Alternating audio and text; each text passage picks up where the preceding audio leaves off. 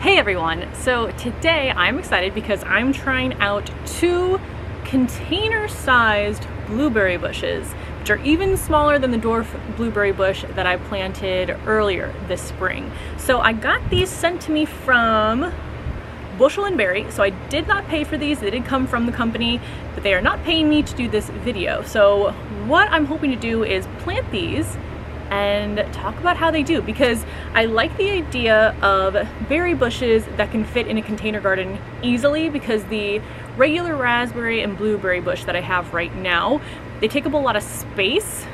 And I'll show you the one over there that I already propagated with a runner from my raspberry bush is already taking up a lot of space as well. They typically need containers that are at least like 2 feet in diameter, whereas these are actually made for hanging baskets. Now, unfortunately, I don't have a spot to hang them from. I mean, I was thinking the only spot really I could hang them from is the gutter, but that doesn't seem like the best idea for the actual gutter itself to just hang plants off of, so I'm probably not going to do that. I'm just going to plant them in like regular pots and see how they do, but they're going to be much smaller pots than my other berry bushes. So first things first, I think these are 2 different varieties. I have the paper here.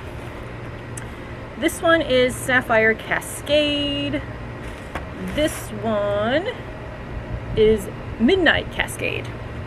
So let me read the description here. So Midnight Cascade, which is this one, it's the very first blueberry bush for hanging baskets. It will grow between 18 and 24 inches, which I think is the same for this one here. The foliage on this one has hints of red that'll darken, so this one will turn dark red, which I think one of my other blueberry bushes does, and it's for zones 5 through 9. This one, same thing, 8 through 24 inches, zones 5 through 9. It does say they have, well, this one it says it has a cascading habit, so obviously that's perfect for hanging it. I'm hoping it works out well enough in a pot on the ground, although I guess if it cascades a lot, I can always put it on, ooh, that would be pretty. I could put it on a stand similar to what I have some of my herbs on, and it can cascade over the side of that. So that would be really pretty. Or I can just build a whole pergola up here and hang it off of that, but that'll probably be many years away. So what I'm going to do now is I'm going to show you what I'm potting these up in. I'll also show you what came with it. So it came with hanging baskets that are this size, and then the little pieces that hang the hanging basket come in it. But again, because I'm not hanging them, I'm going to use a different type of pot, but I am going to save these potentially for anything in the future, or just to use as like larger nursery cans for anything I need to upsize. So I'm going to save those. What I'm actually going to pot them in are 2 of these. So the recommended container size, I think is, so the recommended container size is a hanging basket, 12 to 16 inches in diameter. I think this one is exactly 12 inches, not a hanging basket. Well, that's fine. It recommends 2 parts regular potting soil with 1 part high acid potting soil. I don't have specifically high acid potting soil, so what I've put in here so far is potting soil, some of the compost that I have, not my own, the one that I got from a garden center, and then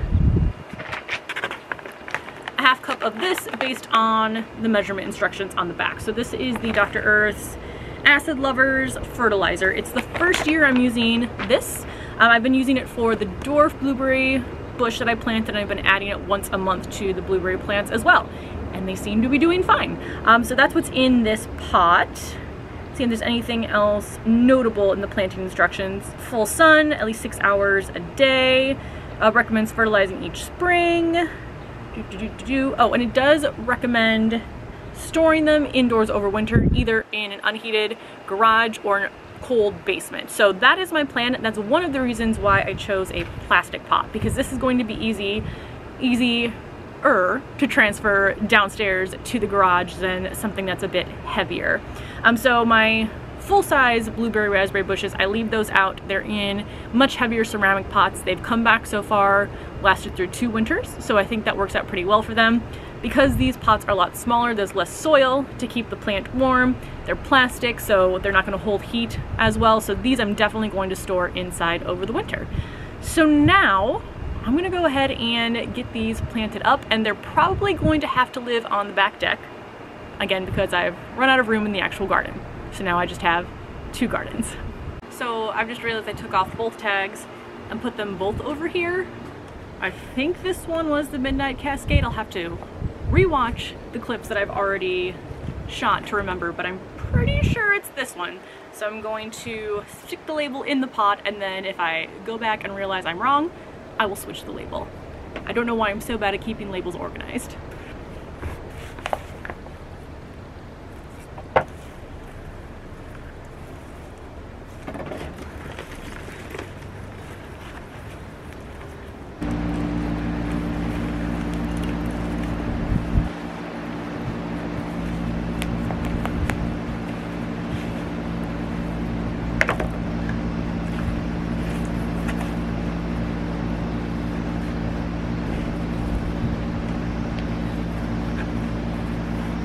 Alright, so these are all potted up. They are maybe correctly labeled. I just need to water them in and then put them somewhere out on this deck. Now I do feel like with this one, I can definitely tell that the growth habit is something that's meant to splay out. So I'm pretty sure this is correctly labeled as Midnight, because that's the one that specifically said in the description that it has that growth habit. So I'm hoping it'll be happy. Like I said, if I feel like it does need to be off the ground, I'll probably just put it on a little stand out here in the garden. But I'm excited because if this works out, well, 1, I will now have 4 blueberry plants, but 2, I like having things in the garden that are specifically made to be like contained in a container garden. So I'm just excited to see how these do. I'm imagining the yield will not be a huge yield because it's not a huge plant, but I will take what I can get. Now, something else I am on the lookout for, so let me know if you know of any good options, is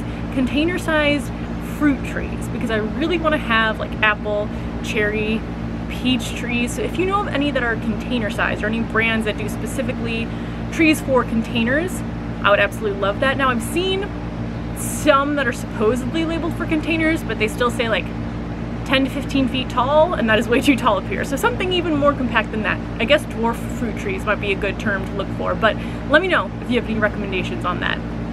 Now what I'm gonna do is water these in, and then I'll show you wherever I end up putting them, which of course is a container garden, so they'll probably be moved around quite a bit. I've decided to just plop them both right in front of the little seating area between the 2 miniature roses. So we'll leave them there and see how they like it.